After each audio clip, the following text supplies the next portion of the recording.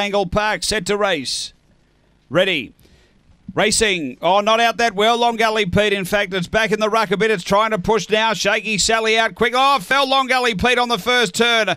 They go to the back. Favourite is right out of biz. And the front runner, Tigers Empire. Gary McBain diving up. 3 away, Shaky Sally. Then Phoebe Allen. Next, we've got Spring Scorpion. Behind those, It's No Myth and Gary McBain. They race to the turn. And Gary McBain, the leader. It's clear of Tigers Empire. Then Phoebe Allen. It's Gary McBain in front of Gary McBain. Has beaten Phoebe Allen. Third home, Tigers Empire. Then Spring Scorpion. She's a bad girl. Shaky Sally. It's No Myth.